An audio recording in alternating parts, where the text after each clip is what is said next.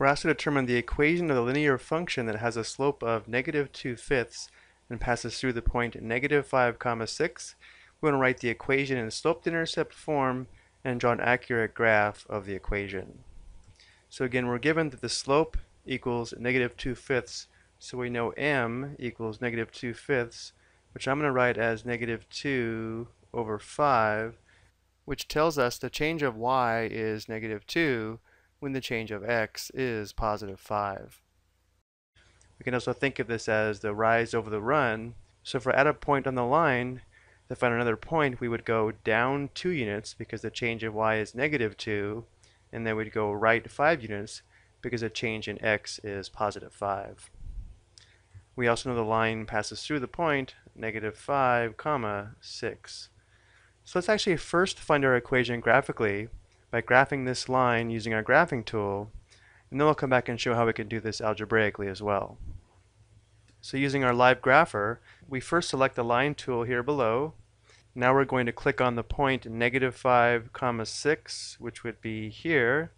When we do this, a line is going to appear, and now we'll find a second point on this line using the slope of negative 2/5.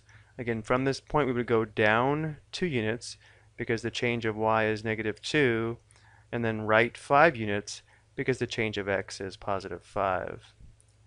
And notice how this second point happens to be right on the y-axis or vertical axis, so now we know that the y-intercept is the point 0 comma 4. Let's take this graph back to our presentation so we can show some work.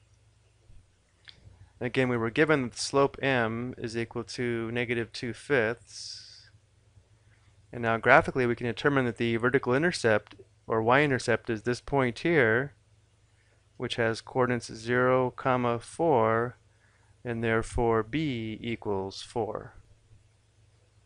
This is all we need to write the equation of our line in slope-to-intercept form. The equation would be y equals negative 2/5 x plus 4.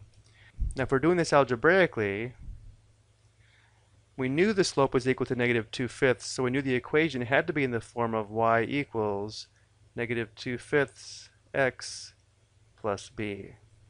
We also knew this line contained the point negative 5 comma 6, and because it's on the line it must satisfy the equation, so we'll substitute negative 5 for x and 6 for y.